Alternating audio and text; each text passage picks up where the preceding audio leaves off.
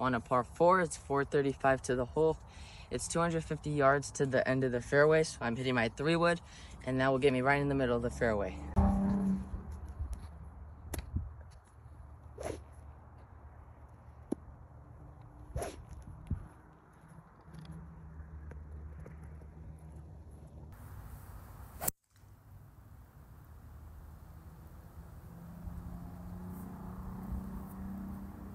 So it's 178 to the pin.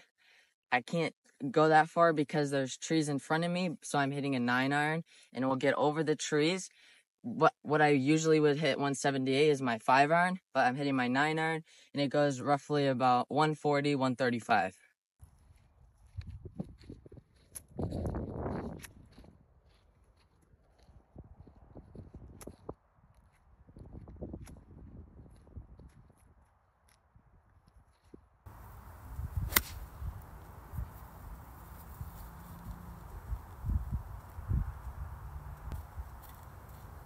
Perfect, back in the fairway.